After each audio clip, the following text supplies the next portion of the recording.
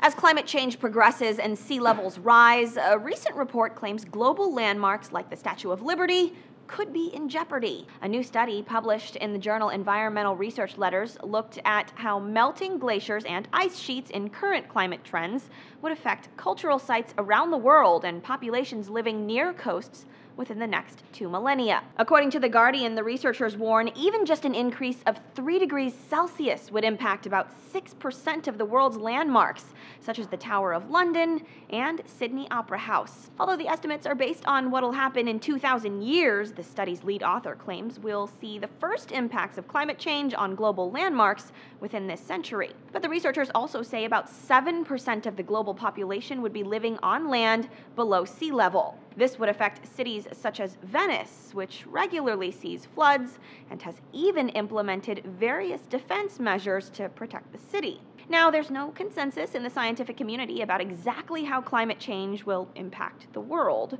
According to the U.S. Environmental Protection Agency, it is still unclear how fast the climate could warm or what consequences to specific regions could be. But the Science Recorder reports the researchers' predicted rise in temperature over the next 2,000 years is generally considered not to be an extreme scenario. The researchers noted their estimates were on the conservative side, as they did not take into account some climate threats, such as storm surges. For Newsy, I'm Christina Hartman.